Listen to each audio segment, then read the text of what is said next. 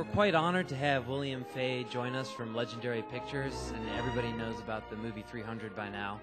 It was shot on an extremely low budget, considering that it was an epic movie, less than half of what epics cost these days.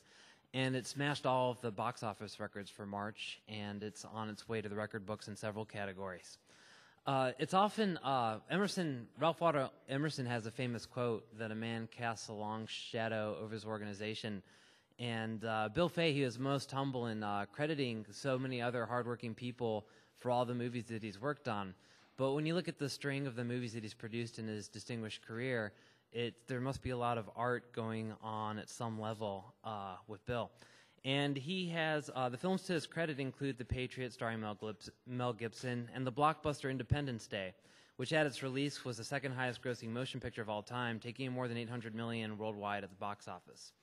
And in addition, for 6 years, he is president of Centropolis Entertainment, one of the most successful production companies in Hollywood. And during that time, Centropolis produced films that total nearly $1.5 billion in worldwide box office and successfully developed digital entertainment ventures such as Centropolis Effects, a top-tier visual effects house, and Mothership.com, a leading sci-fi online vertical sold to USA Networks in June 2000.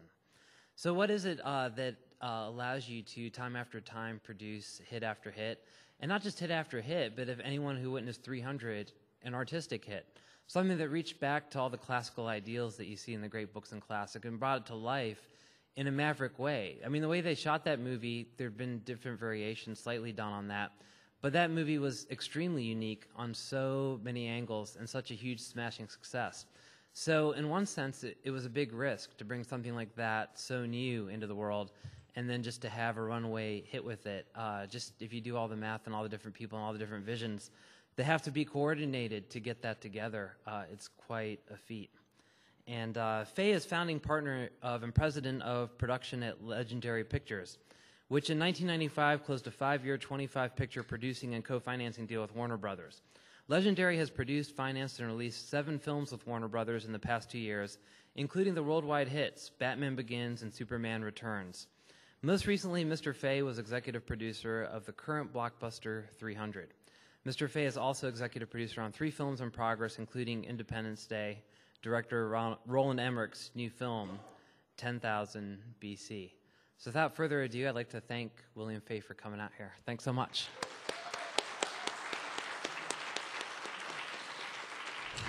Just a bit of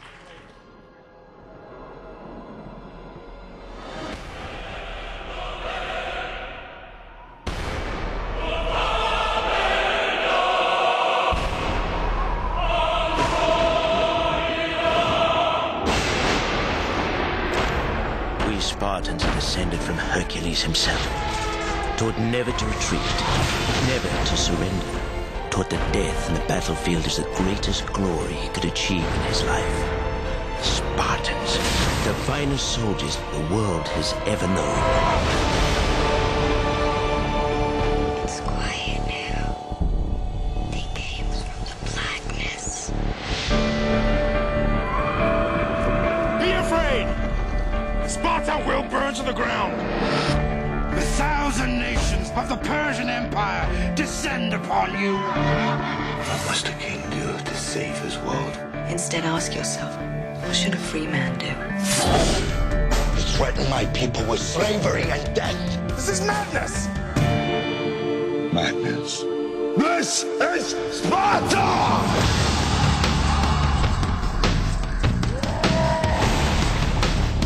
We will stand and fight! A new age has begun. An age of freedom. And all who know the 300 Spartans give their last breath to defend it.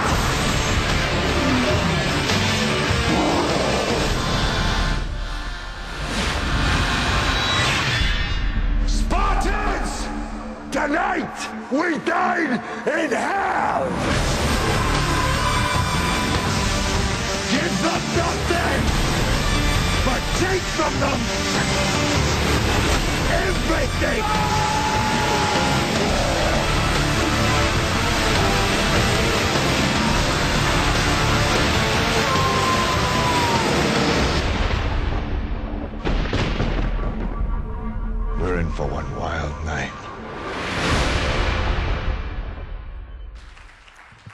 Thank you. It's kind of embarrassing to admit it, but I actually never really get sick of watching that, so not yet anyway. I want to thank Dr. E for inviting me here today and for the great introduction, and thank you all for coming.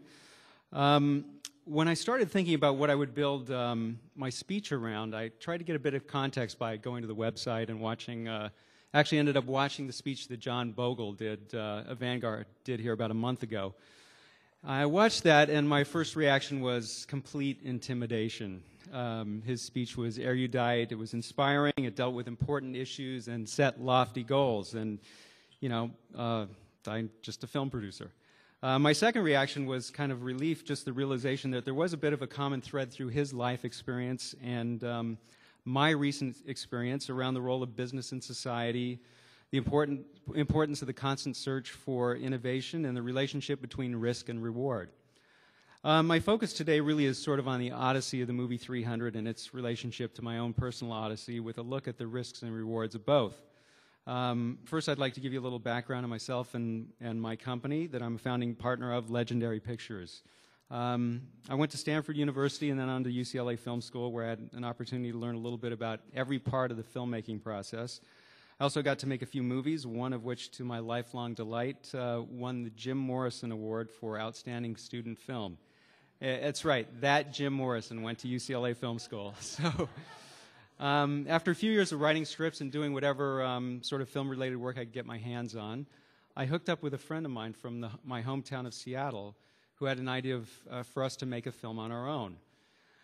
So we went up and started knocking on doors in the Seattle area and ended up raising about $500,000 over the course of a long few months from Seattle area doctors, dentists, builders, whoever we could get our hands on, literally raising $2,000 or $3,000 at a time. We ended up going out and shooting a comedy with the inauspicious title of Bombs Away. I was 26 years old. I'm happy to report that after about 10 or 15 years, we finally got the investors most of their money back. I was able to parlay that experience into work in LA as a production manager and producer for hire, just sort of really learning my way around here. After a number of years in the business, sort of working as a producer for hire, I was lucky enough to be offered the job of president of Centropolis Entertainment, which is Roland Emmerich and Dean Devlin's company at the time. I remember thinking about what a great opportunity that was for me to really hook up with these filmmakers. Roland Emmerich is an incredibly gifted visual director, and I knew I could just learn an incredible amount from him. And being sort of a techno geek, which I am, and being really into the whole sci-fi thing. My film at UCLA actually was a science fiction film based on a Ray Bradbury short story. It seemed like just an incredible opportunity to me. I didn't realize quite what an opportunity it was until I got there, and we went out to dinner, our very first dinner meeting once I joined the company, when they pitched me their idea for their next movie. It was called Independence Day. So we kind of got off to a bang. ID4 was an experience really similar to 300 in a lot of ways, which I'll sort of touch on later. It was the beginning of a really fulfilling, productive 7-year experience for me. When we all finally split up a few years ago, I really took some time to think about what I wanted to do next.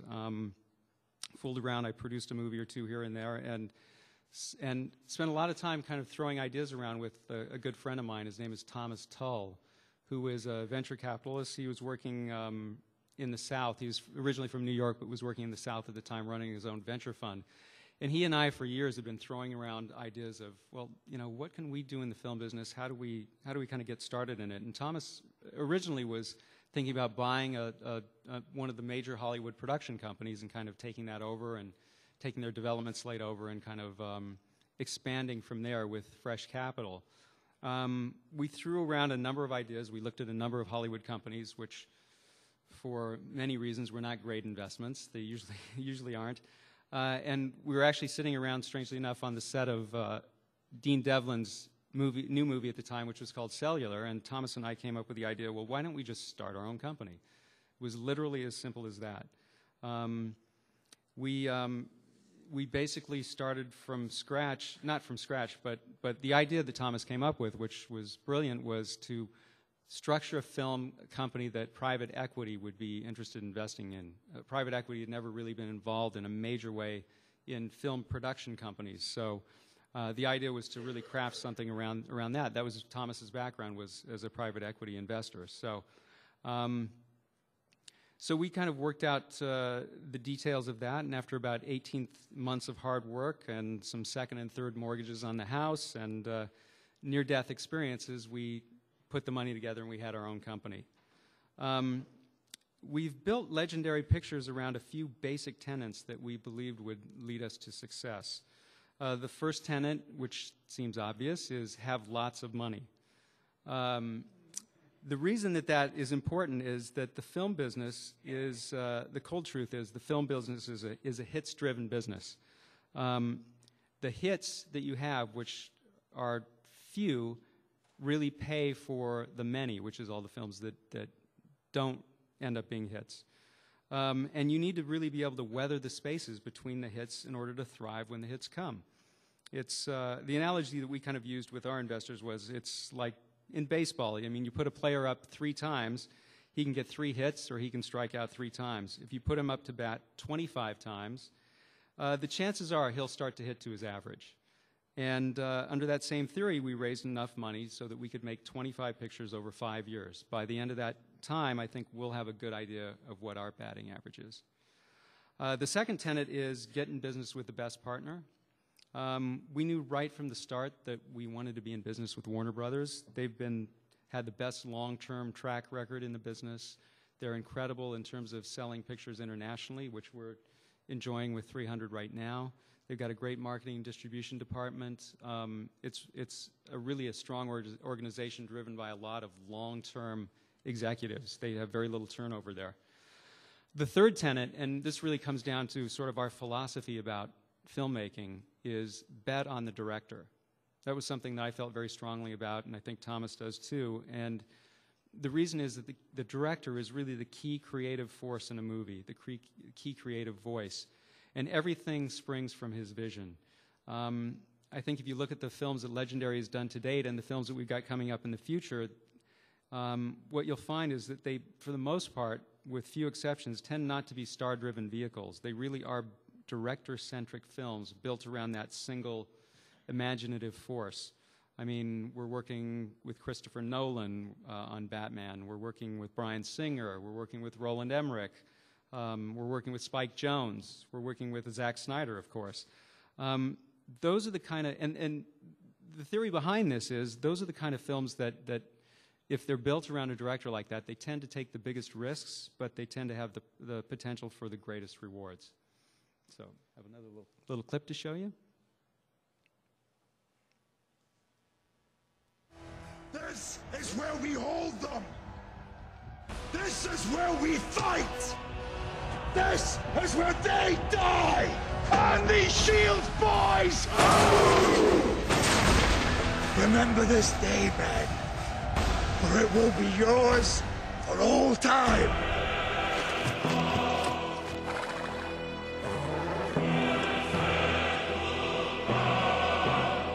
Spartans, lay down your weapons! Persians,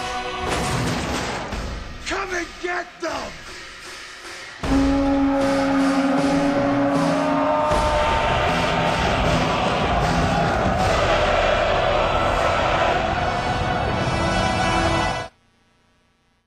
No retreat.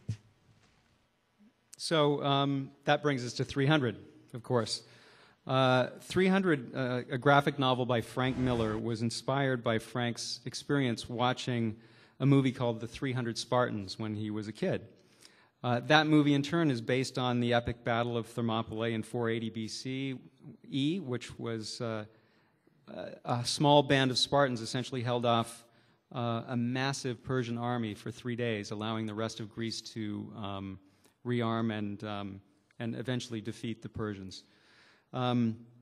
When the project first came to Warner Brothers and Legendary, we started, as we always do, by reading a script. There was a script that Zach and our writer, Kurt Johnstad, had already worked out.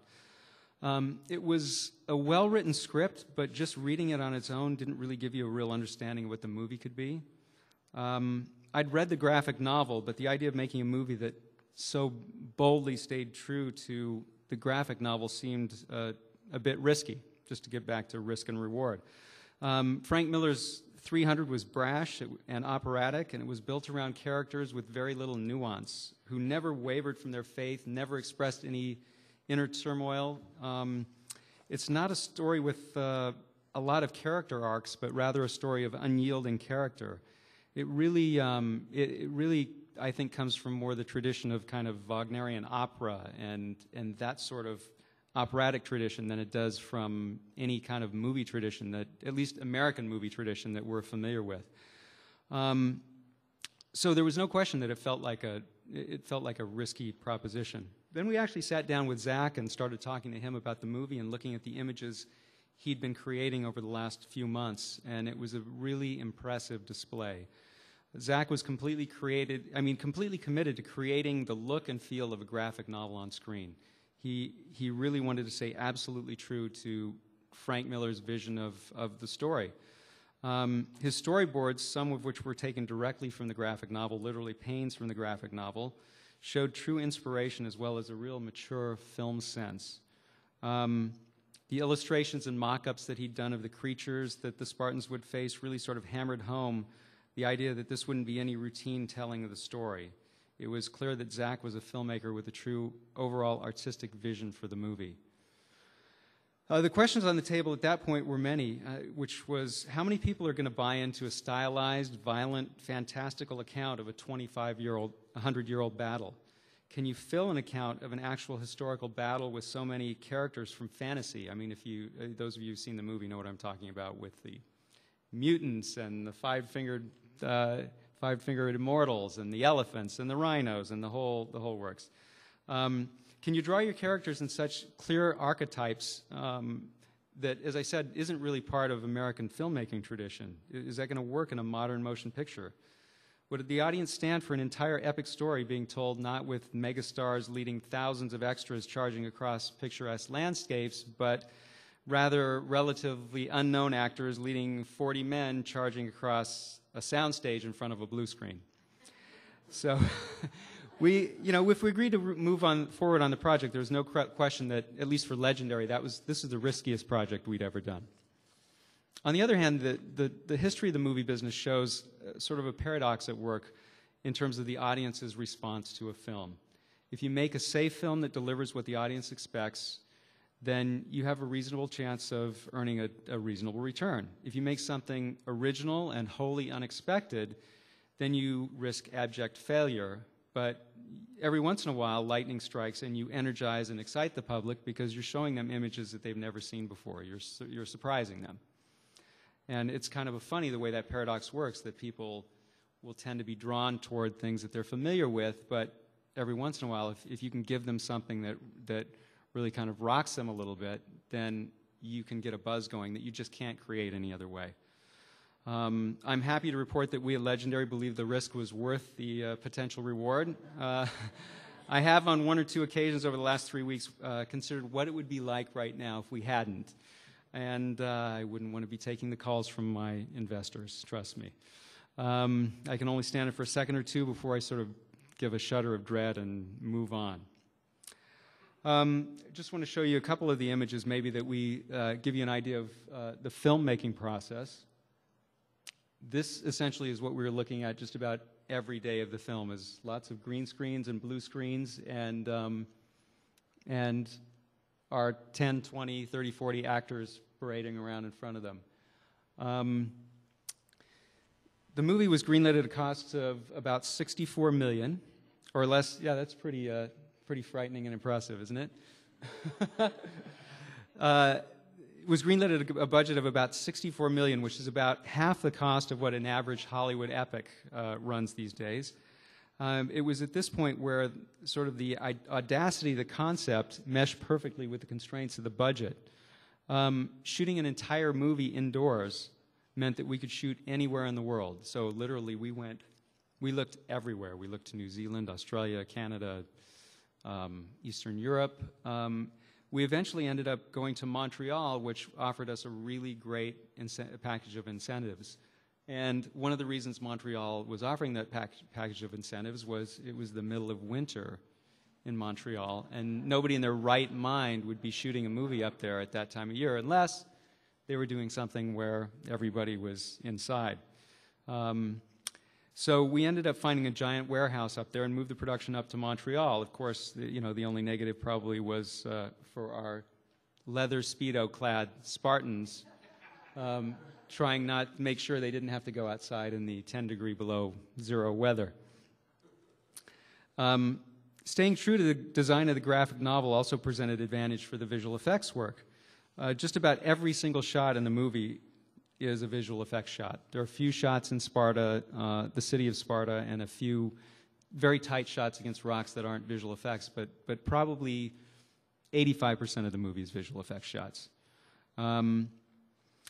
So it actually turned out, as we got into it, it's much easier to create a stylized, create effect shots for a stylized look than it is to create the hyper-real shots that you think about when you think about a movie like Troy or something like that. Those are incredibly expensive shots. And we were actually able to do shots at a fraction of that price because we were going for a very stylized, unrealistic look.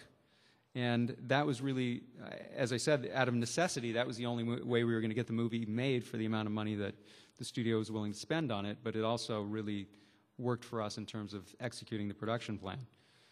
So from there on, it was sort of on to the shoot. As the entire thing was shot in front of a blue screen, we only shot for 60 days, which is an incredibly short schedule for a movie of this size. And that's really where we got to see the full extent of Zack's abilities, Zack Snyder.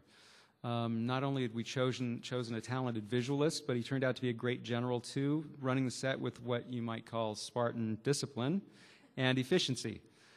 He was a cheerleader, a motivator, a humorist, was one of the few guys that I've had the pleasure of working with who just elevates a film set when he walks on it with his strength of personality. The other guy that comes to mind for me is Will Smith from when we worked together on Independence Day. Just a guy who raises everybody's ability and imagination 50% when they walk on the set. He was up to the challenge of putting his actors in front of a blue screen and getting them to visualize what was happening around them in the virtual world. I can think of all the times he was in front of Jerry Butler and all the Spartans going, okay, now there's a giant elephant up here and he's attacking you. So, there was a lot of that kind of stuff going on.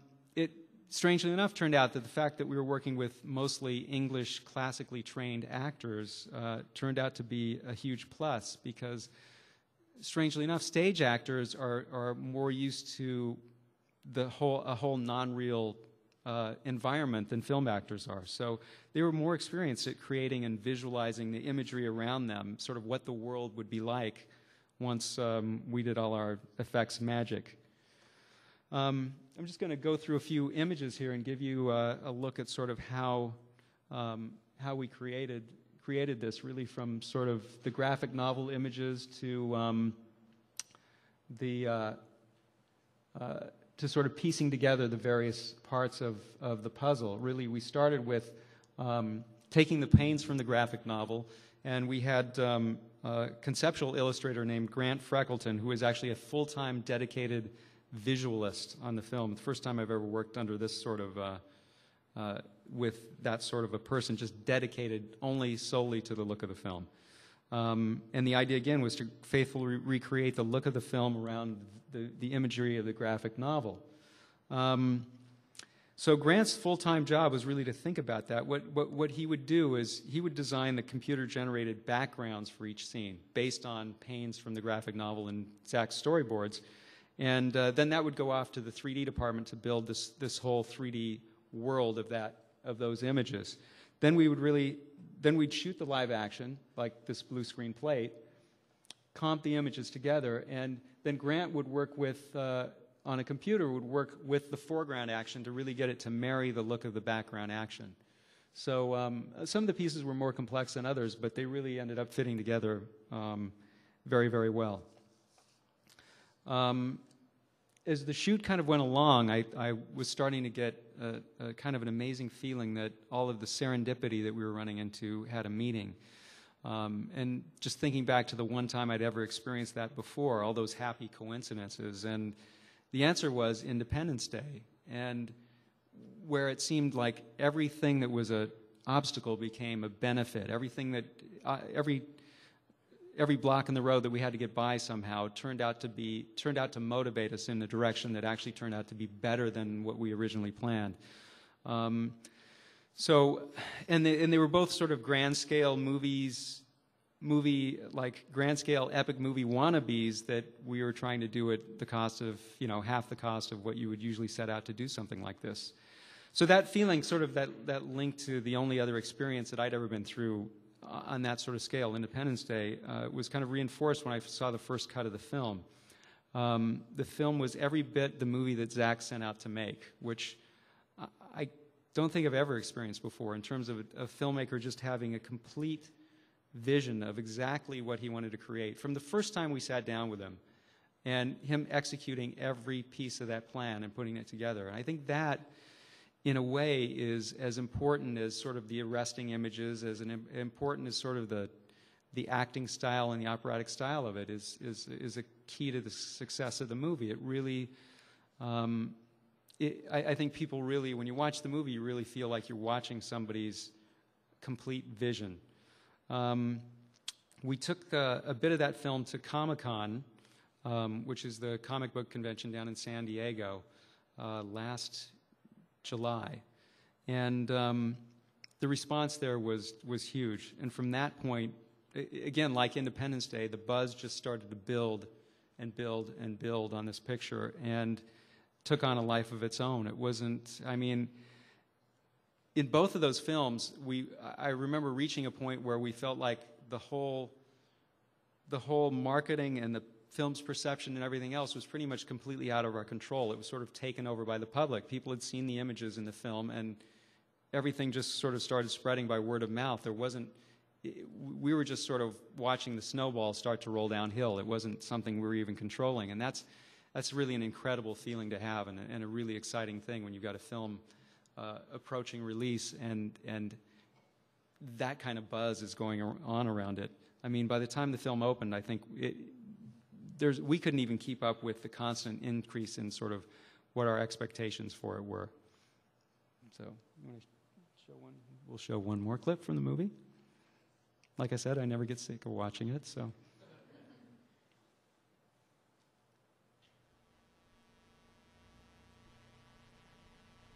Surrender.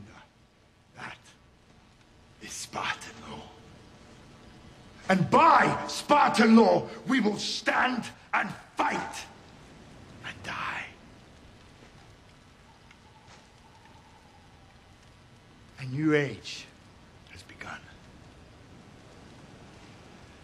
An age of freedom.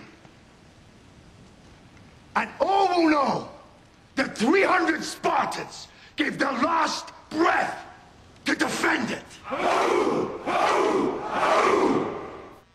He trains with these guys. He's into martial arts. He's like a Navy. Go ahead.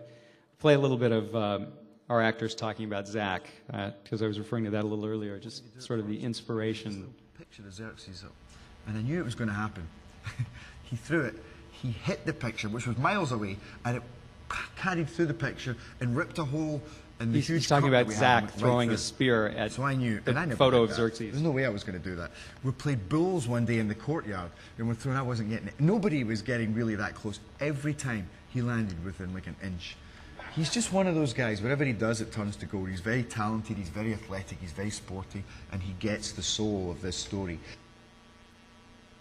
I just think Zach's got a real kind of vision on it all, and you can see it when he's making it. He knows exactly what he wants. He's like, yeah, we got it. Or you're really directed down a certain road, which is brilliant because there's no confusion. So yeah, I think it's going to be pretty cool actually, and that it'll attract a lot of people. He's got childlike energy, really. I think it's because he so loves the source material. He so wants to make this, what he sees in his head, to be what he sees on the page. It's kind of like he's made that pact with himself that whatever happens, he will create Frank Miller's 300 and get it just right for the screen. So I guess for me, it's sort of what lessons are learned from 300. For me as an executive and as a producer, it's obviously just reinforces the fact that you have to take risks if you want to make something that's really going to capture people's imagination. As I said before, I think a big part of the response to 300 has just been the freshness of it. And when you look back at pictures that have done the same thing, I think about things like, well, Independence Day or The Matrix. Those kind of films, they really do almost have to come a little bit out of left field if you're going to really get people excited about something. So it's really for us trying to find and discover sort of what the next turn in the road is. In that regard, I mean, we sort of look to what the future of filmmaking holds. I mean, I think you're going to be seeing a lot more films, actually probably more than you want to at this point, because I think every studio is, as far as I know, has got something that they're doing that's going to be just like 300. So the question is, well, where do we, what's the step after that? And, there's some very exciting things going on right now. I mean, I was at the set of Avatar a couple of weeks ago, Jim Cameron's new film, which is being done in 3D, real-time motion capture. And it's a completely new level of filmmaking that really excites me. I'd like to be doing something along those lines. And so our job is really to be out there really exploring where we take this technology and where we take the art form of film next that's going to keep people inspired and surprised. As far as Legendary goes, I mean, as Dr. E mentioned, we're doing a film with Roland Emmerich, which I'm very excited about. We've got the rights to World of Warcraft, the online game, which we're working right now on a script to get that into movie form. We are taking on what I think is probably the biggest challenge you could possibly ever mount. We're working on a film adaptation of Milton's Paradise Lost, which we call sort of 300, but with wings. And that's that's something that I think could be one of those films that really sort of stretches the current boundaries of what you imagine you can do in filmmaking. We're doing a film with Spike Jonze right now, who I think is an incredible innovator and creator, called Where the Wild Things Are, based on the children's book. So I'm very excited for the future and just know it's going to be just a wild and exciting ride.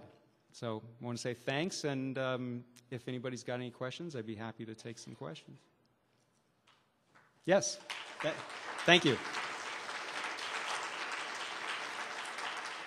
Thank you. Yes, sir.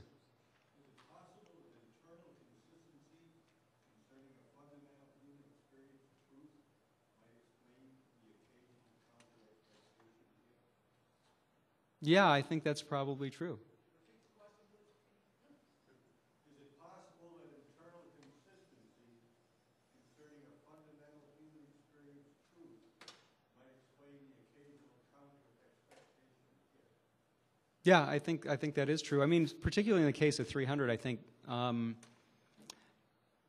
as we talked about earlier, there was, when you read the script of this, it was really hard to sort of get your head around the dialogue. You really had to think about it because it didn't feel like film dialogue. It felt like opera or speeches. It felt like these characters basically laying out what their soul was about, and it never wavered. As I said, there wasn't a lot of nuance in the script. There wasn't a lot of nuance in the character. They were very, very sharply drawn, and that really worked, I think, against people's expectations of what you see in a film. But just to agree with your point, I think it worked for that sort of idea of the ideal. Why is it so difficult to make films like that? I think just because they're, you know what? I don't know. I guess it'll be interesting to see what the next step is. I mean, when I talk about Paradise Lost, there's a bit of that kind of feel in Paradise Lost for us. I mean, if you think about, not that we're going to stay exactly true to Milton's dialogue, because that would be very tough, but I think that in terms of the tone of it and everything, it really is about, I mean, we're talking about Lucifer and Michael and, I mean, Adam and Eve. You really are talking about archetypes, and I think that film will sort of fall into a bit of that same category. But I think that, you know, always the overriding tendency in the business is to want to play it safe a little bit. I mean, even as a company, I mean, I'm happy to say that we're doing the sequel to Batman Begins, and I think it's going to be great, and we've got a great director, but it's probably a less risky project than this was. Yes?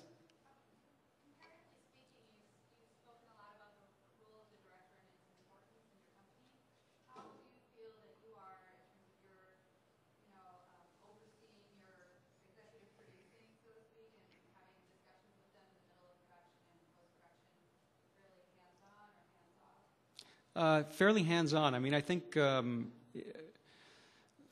it's kind of hard to enumerate all the roles of a producer or producers in a film, but an important part of that is as a sounding board for the director.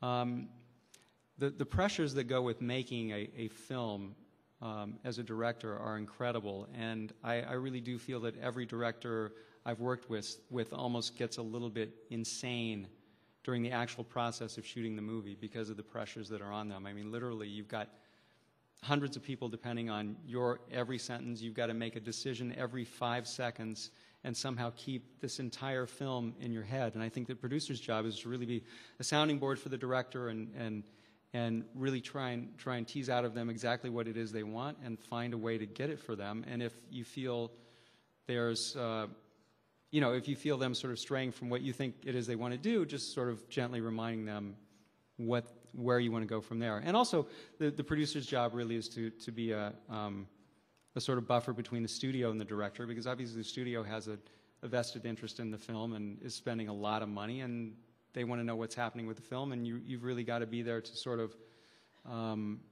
keep the lines of communication smooth. Yes?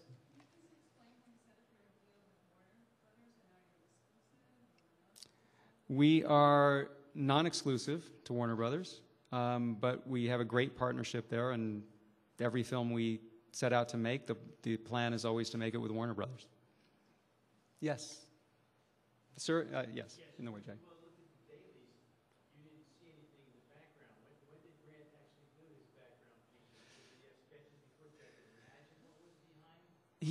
We basically had the sketches, the original sketches, and we had to sort of imagine. And Zach had those on the set. And as I said, he would literally say, okay, this is what's behind you, these 5 million Persians that are charging up the hill. And Grant, it was a process. I mean, Grant worked on those illustrations as we continued on. But we really didn't have a lot of the 3D finalized sets back, the virtual sets back, until we'd already shot the film. So it was really a lot about sitting there with the actors and saying, here's the piece that you're going to fit into. Then what we would do is we'd shoot the film, and the first couple of days we actually tried to take the dailies and every day create the look that we were striving for, and we realized that was just a physical impossibility. It was going to take forever, and everybody's tearing their hair out. So what we would look at is essentially what you're looking at here. I mean, non-retouched film dailies that sort of look kind of terrible. I'm talking about, when you get to the blue screen stuff, we'd look at those we'd look at stuff like this every day, and then just imagine how it was going to fit in. And there's a certain sort of leap of faith that goes in there, but.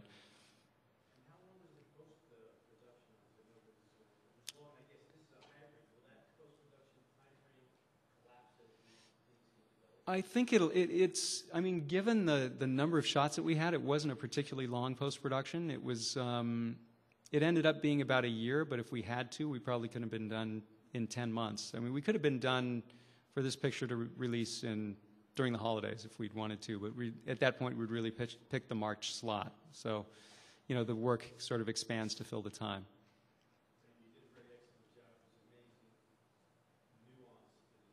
Thank you. Thank you. Yes? Have you guys thought about shooting Paradise Lost in 3D? Yeah, we have. That was the first thing I thought of when I was down on the set of Avatar. What movie would look really great in 3D? So whether we get there or not, I don't know. I mean, there's still a lot.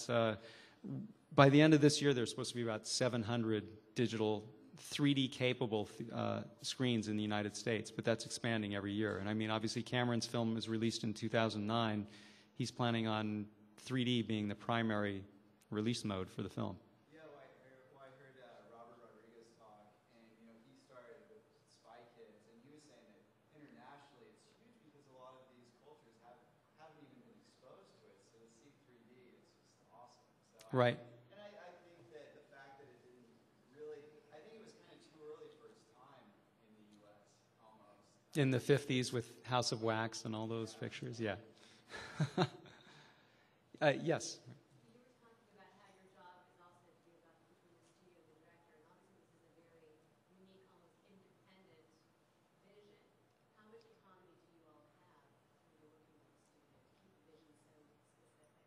Well, we buy, and I stress that I'm one of a number of producers and executive producers on this film. There were a lot of people that put a lot of hard work into it. The thing that we had working for us on this film was that it was that Zach was going to do it at a real price for the size of the picture, and really we sort of bought. He bought a certain amount of autonomy by being willing to do the film at a price. Actually, the first time we budgeted this film out, it was going to cost about $90 million.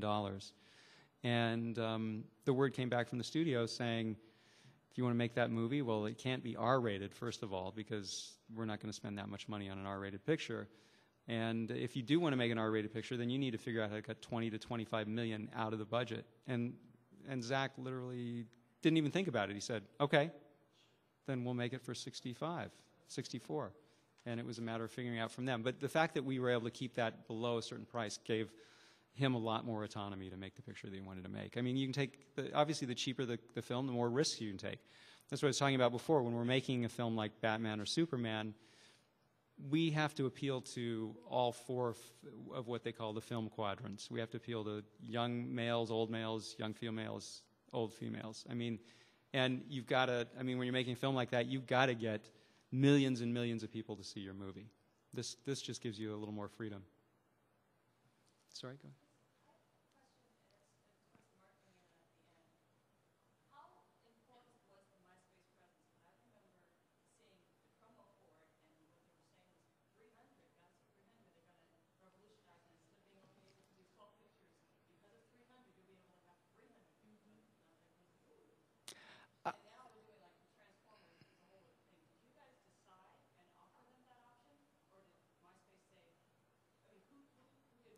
We worked with MySpace to come up with that, to come up with the idea of it.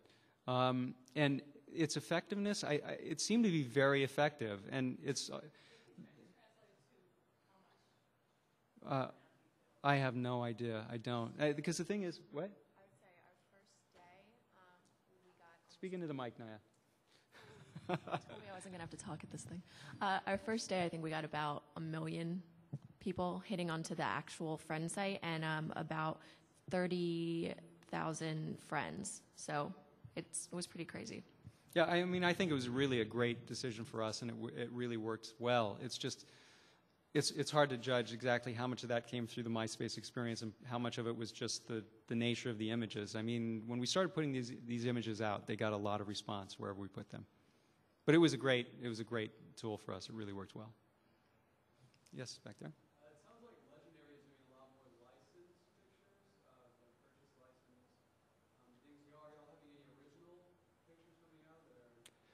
Yeah, we do. I mean, for example, Roland Emmerich's film is a wholly original script. I don't think there's any tendency for us to go one way or another, to tell you the truth. I mean, again, when you get down to the studio bottom line of it all, once you get above a certain budget, there's a lot of insurance for the studio in having something that's a pre-existing property, like a World of Warcraft or something like that. If you're starting out to do something from scratch, it's a bigger gamble, but again, as we've just talked about, it's also potentially a bigger payoff. Yes, and back. Similar to what you were saying, what percentage of your time do you think you are looking outside versus like internally generated ideas? I'd say we're looking outside most of the time. I mean, we have good relationships with all the major agencies, and we're constantly getting scripts in from them. They have an idea of the kind of movie we like to make, and obviously we have our own connections with certain directors that we know we like to work with. Whatever project they're doing next, I mean, whatever Zach's doing next, whatever Roland is doing next, whatever Chris Nolan is doing next, we're always going to be interested in taking a look at. Yes. Yeah, Gianni Nunari of Hollywood Gang was involved with it right from the start. He actually optioned the rights to Frank Miller's graphic novel, and he brought it to us and to Warner Brothers. It was a long slog for him. Any other questions? Great. Well, thanks very much. Thank you. Thanks.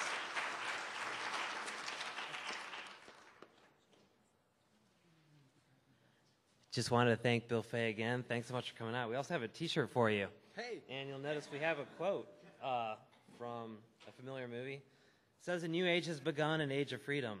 And that could be said for what you guys have done with that movie, doing on a small budget for the studios. Great. Thanks, Elliot. One of the students wanted to put a different quote from the movie, the one that said, "This is going to last a long time, you will not enjoy it."